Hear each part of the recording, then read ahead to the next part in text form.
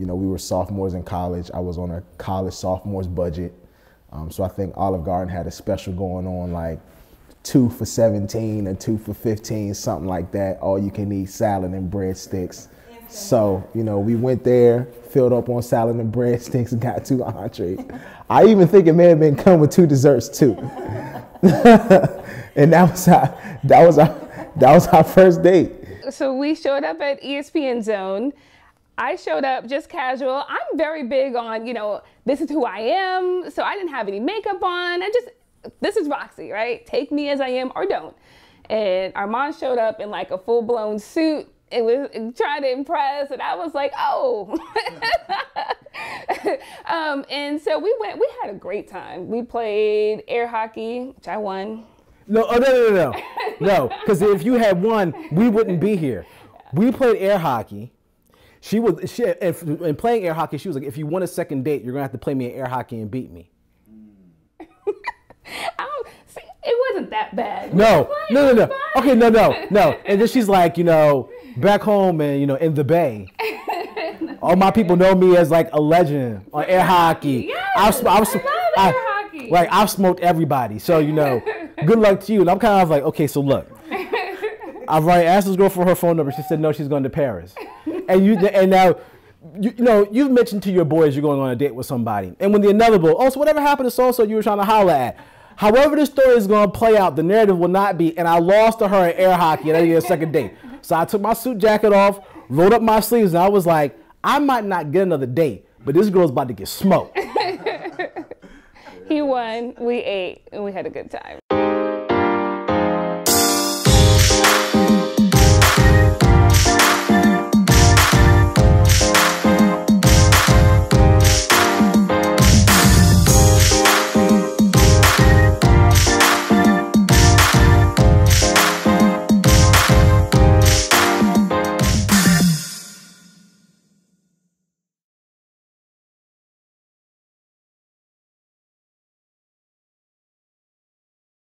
I can say growing up here in this area, I'm from here, growing up here at Daly, growing around a lot more African Americans in Prince George's County, going to public school system. So at Daly, just being used to that and, you know, my family and just how we were raised and as far as, you know, beliefs and, you know, being a Baptist in the church and growing up into that. And I just feed off of that, you know.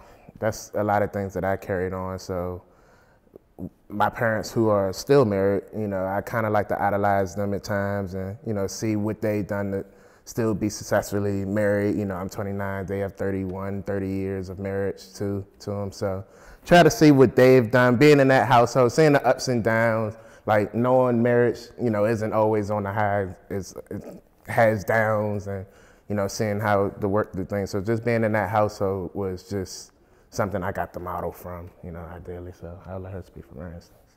Him going to North Carolina A&T, I went to Harris Stone State University in St. Louis. And so just us being able to relate on that level and then wanting that for our daughter and future children, like, okay, I know that's one thing we're going to try to instill in them. Like, you have to, look, you have to go to some type of HBCU. I don't care where it is, but you have to go to one. Yeah. But, but yeah, but having that experience and being able to like pass it down. So yeah, and that was one of our main things that like attracted each other. Like we was just, I mean, I guess we were reliving those days of college and the fun that we had. So I think the way I grew up was like we were the family that had that same Martin Luther King picture on the wall, and but right, everybody had that. Right. But I went to majority white school when I was younger, but my parents, I always knew we were black. We always did. Our household was black. You know, you watch the Jeffersons. You do all. You know, you do all the black. You eat collard greens on Sunday. We still had a black family. It didn't matter where we lived. We were still black. So even when I would go to elementary, they would have, you know, where you would have days that you would share. I'm bringing in a Kool and the Gang album to school, and I'm the only black. There's 2 black people in my entire class. you know, when they're having the what is it, the slavery talk, everybody's looking at me at class, and I'm looking at, I was like, I wasn't there, so I'm not, can't really add anything to, you know, I always just had to hold myself as this is me.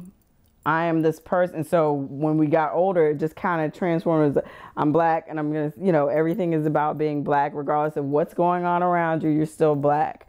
You know, you can be black. And my parents always used to say, we did everything. You know, there's black sports and white. My parents didn't do that. You're black, but you play tennis. You black, but you go swimming. Yes, you go swimming. Your hair can get wet. Like those types of things. My parents shaped me that way, that I was always black, but you just do whatever you feel like you like to do. So for us, then when we got married, it was like, well, we're trying to support people, but we knew that it was proper. You know, everybody doesn't get a chance. You go to small businesses, and we might as well just use all black businesses. The more that we have been together, and especially since we've had children, I have really gotten to understand that I am more in touch with my blackness than I thought, and I like it, which is good. And then, well, I mean, hey, not everybody does, which is terrible, but true. But especially like with the way the racial climate in our country shifted, I was like, okay, so this is a time for me to really solidify what I think, what I feel, take the opportunity, because being married to a white guy means I have an ally with some privilege. And so then it was like, well, now I feel like I have the responsibility to kind of educate him so that he can be as useful as possible to making, you know, the world better for us and our kids. And it made me a lot more like, not self-conscious, but like culturally conscious. Look, like you said, there's a stereotype and there's a narrative, right? Yeah. And that narrative, the narrative that there are healthy black families who are trying to raise their children, who are productive citizens, who are proud to be Americans, but we have our own version of what America needs to be and what it needs to strive to be. That narrative isn't popular. And so, you know, it's not going to be out there. And I think that's the reason why we have to tell our own stories, and we have to communicate our own truth. And then beyond that, to me, I'm kind of like, in terms of, you know, educated black men, I'm like this. I'm a political science major.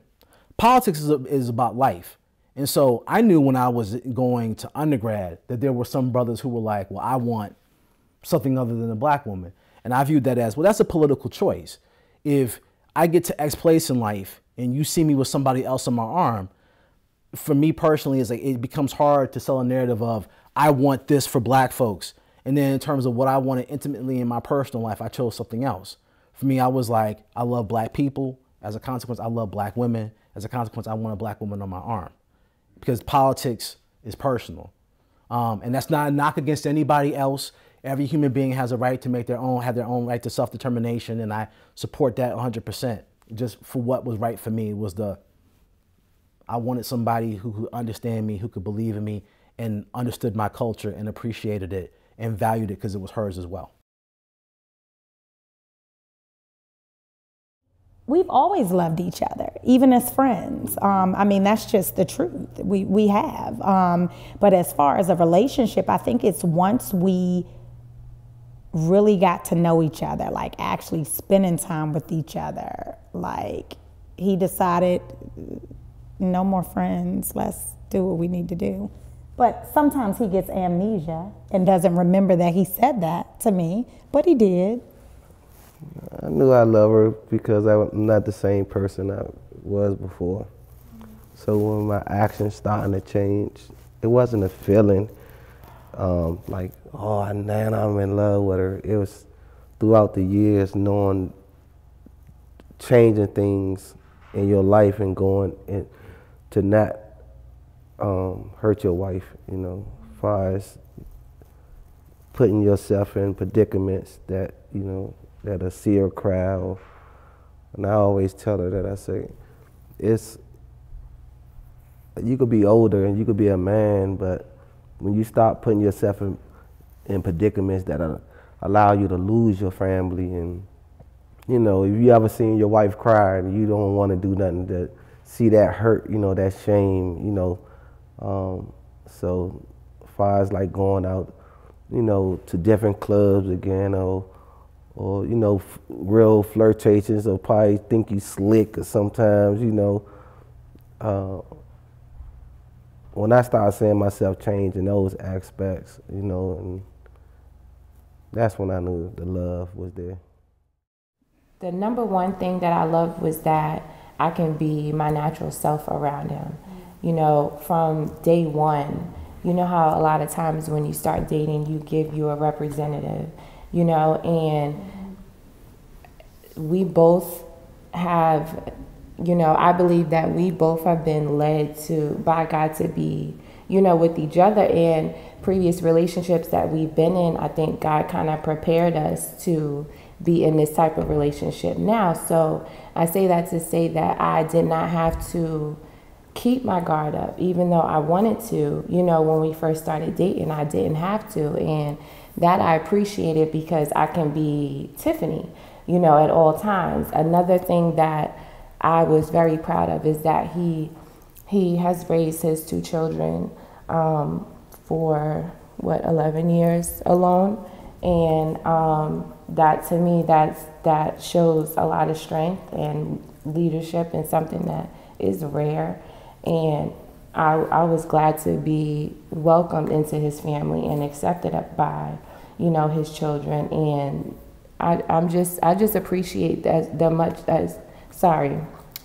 much he loves in general. So that's what makes me, you know, remain close to him, and makes me appreciate him a lot, because he's just like the best kind of guy. I knew that I loved him once I saw him with his son, you know what I mean? And to me, that I could tell that he loved his son like nobody else in the world, you know what I mean? And that, to me, that was important, you know what I mean? And he took on my 2 children, you know, as his own. And then now we have one together. So, you know, he's just a great father. And that's probably one of the most reasons that I love him the most. The fact that he can display his love is very admirable. That he doesn't, he's fine with wearing everything up on his sleeves. You know, he's just open with himself. And when we're talking about, even with business, he'll sit up there and tell people the way he talks about, when I hear him talk about me and my business, it just makes me, you know, oh, you know, it's just, you know, a real sweet situation, because it's like, for us, we have been together, like, we've been married 22 years, but we've been together 25, 26, 28 years. Yeah, 'cause we dated 6 years. Oh, boy. 28 years. Wow. So, you know, it's like almost half our lives have been together. But we still are these kids. We are still, you know, dating every day. We're still having fun.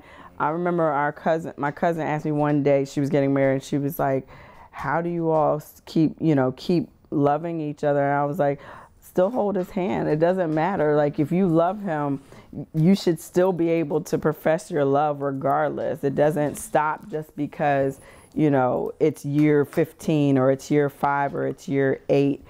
You still are going to, you know, you still love him, still do things that make you show that you love him. And I think that that's what the big thing about us is, that, you know, he makes me love him all the time. It doesn't matter. My first thought when I saw him was, I thought it was, I mean, he wasn't really my type, only because I could tell, like, the background differences, you know what I mean? So I knew he was kind of like a street dude, I guess you could say, you know what I mean? So, I don't know. Yeah. Well, my first thoughts was, you know, I was like, probably the same way as she is, you know, no edge. You know, she a little, you know, little nerdy to me.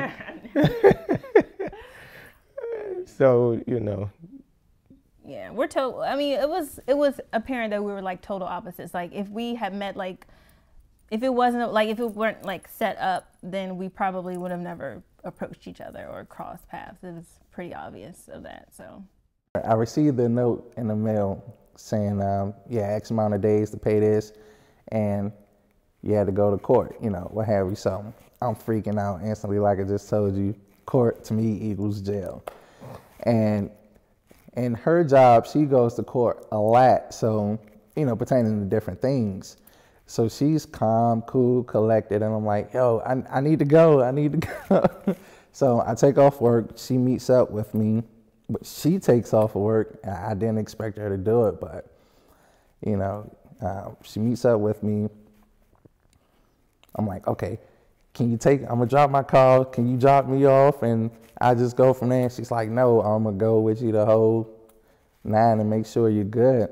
And I tell this story, and I always tell people she had my back when I thought I was going to jail, and that's what made me know that she was down, you know, and it didn't take long or much from that. And I'm forever grateful, even though it just blew in the water, but to me that was a big deal. That didn't indicate that I knew that she was the one to marry, but it did indicate that I know I needed her in my life. And she was very special. I proposed when we were right out of high school. So, yeah. And so I prefaced that because I had no money. So there wasn't a whole lot of big rings and nothing to that effect. So we were in line at Chesapeake. What was the name of the restaurant? Chesapeake Bay Restaurant. For all you old head people in the DMV, y'all know. Yeah. Chesapeake Bay was a restaurant, a seafood restaurant. All you can eat. It was delicious. Right. It was wonderful. So we were going there thinking we were doing something. Right, right. So again, we had no money. We were right out of high school. I think it was like our first year of college. So we were in line because it was a line to get in, and I had written a letter. And in the letter, I talked about, I professed my love to her and how I want to spend the rest of my life with her. And I gave her that letter. Figured we were in line, you know, and I'm always trying to embarrass her, right? So I'm always trying to make her laugh and be silly like I am. So I figured what better time than while we stand in line. So I gave her the letter and I said, just read this. Tell me what you think about it. So she read it. And at the end of the letter, it said, if you would, you know, do me the honor and be my wife, I really would, you know, would love that. So, put your hand out when you finish reading the letter. And she read the letter and she put her hand out and I put the ring on. Valentine's Day, he said, okay, babe, we love crabs. We'll eat them all year long. Just come over to my house. We're going to eat crabs, relax. It was snowing outside. That's relaxing to me. And he said, you know, the day after Valentine's Day, after church, I'm going to take you somewhere special. So in my mind, I'm like, you better take me somewhere special because Valentine's Day, I'm sitting inside, and even though that's great, but you know, that's... Where are the fireworks? Okay, so we go to church, and then after church. First of all, she was mad, okay? Yes. You think so? Because I know you. She was mad, and because I didn't get any flowers, like I kept it straight basic, like, straight crabs. You didn't even do the flowers. No flowers, no candy, no nothing. Now you're doing this as an oversight? Or no, I'm doing this on purpose. And I'm talking about like we're sitting there eating, watching TV, and she just has this like look on her face. And it was several times where like literally I walked downstairs to laugh. Literally like wanted to die laughing. Sunday was church. It was snowing. I told her, I said, I'm gonna take you somewhere special after church. So we get to church. Then after church, get her in the car, put a blindfold on her. And so what I had planned was I had told both of our families and our closest friends, I had gathered them in like a similar place like this. And I was gonna propose in front of all of our friends and family. So put her in the car. She had no idea where we were going. She's sitting there with a blindfold on. Drive her to the place. Get there, majority of her side of the family is there, her friends is there, and they've already set up, got the food and everything out. My family's like trickling in from church. So I had her like sit in a waiting room and just wait, say, okay, babe, like they not ready yet. It's not open yet. Like so she's literally just sitting there with a blindfold on her head. People are tiptoeing past her so they don't wake her up. I mean, they don't, she can't hear them. So I get her, walk her in. I take the blindfold off. All of our friends and family, had to be like 75 to 100 people there. We're like, surprise. Do you know what the first thing she said to me was? Babe, are my eyebrows okay? Because I used to draw them, like fill them in all the time. And that was my main concern. Because I have all these people looking at me right now. She literally said, are my eyebrows okay? So you're thinking this is about to be my moment. I can't just be looking crazy. Exactly. How do my eyebrows look? Yes. And so I did it. I proposed to her right there in front of all our friends, families. She said yes, and then we just had a huge engagement party right then and there. The only woman in this world that I think who could deal with me, could understand what I'm going through in this world and what I have to accomplish it has to be a sister. And why is that? Because it's shared experience. It's because there's some things I don't have to communicate. I'll give you a perfect example. It's like the brother's head nod. If you were an African-American male, I couldn't tell you what it is that I walk down the street, I see you, you see me, and we both nod. Because to some people, we're absolutely invisible. And I don't know where I learned it or what time but it's natural and it's normal. I could sit and talk to Roxy about, man, we were cracking up in the barbershop tonight. And we live in the same world. We have the same cultural history. We exist in the same space. And I don't have to translate my blackness to her in a way that she can understand. And I'm unapologetically black. I don't want to be something else. I love what I am. I love where I come from. I love, my family. I love that I got my DNA tested and I know where my people in Africa come from. Like I'm blackity black, obsidian black. So it's and I don't want to have to, and it's not a knock against anybody else. I think every human being has the right to choose love and how they find it and what works right for them. But for me personally, it was like, I knew that I wanted a sister. Having gone to 2 HBCUs, I knew there were a lot of educated black women out there. And I wanted somebody who was on my level, who wanted to work hard, who had a good heart. And, and I found you, and you had really nice hair. And I wanted somebody that I could be able to, how do you teach black boys or black girls and how to be loved and see love and show love? And I think the best way is by a loving black household that can translate history and ancestry and passion and strength into these kids and show them that. And I just couldn't imagine being married to anyone other than a black man.